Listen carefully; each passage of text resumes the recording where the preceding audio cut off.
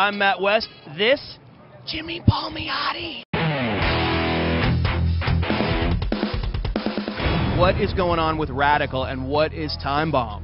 Well, Radical is obviously the new kids on the block, and in a big way. You know, a couple of years now, they're doing books that aren't superheroes. They're doing books that's genre-oriented, so sci-fi, horror, action, kind of stuff like that. And again, a guy like me, I kind of like that stuff. You know, I kind of grew up on all these genre films, and so Justin Gray and I pitched a book called Time Bomb to them, and they loved it. The book's basically modern day. They find a city hidden beneath Berlin, and they accidentally trigger off a bomb. It's a mega bomb, and it's a virus. United States government, all these governments are getting together. They don't know what to do because the virus is spreading and wiping out life on the planet.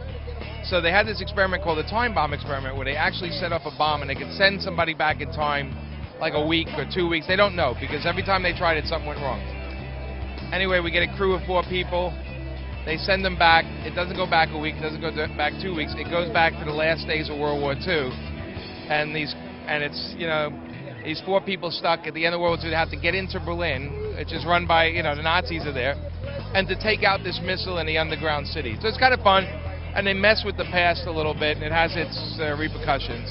Sign me up, man. I'm ready to get on from issue number 1. How exciting is this for you as a big-time, well-respected comic creator and force in the comics industry to strike out and do something that's really, it's a passion play for you. It's a mature reader comic. It's creator-owned and independent? Yeah, it's definitely, we create a shared because we both own a piece of it since they're paying the bills. But at the end of the day, you know, I have stories I want to tell, and these kind of stories don't always fit in with the superhero genre, and it's great to have a company like Radical around because they're looking for alternative stories, things that don't really fit in the norm. But I myself, as I grow up, the superheroes are less and less attracted to me because it's still the same guys hitting each other. It's 2 guys hitting.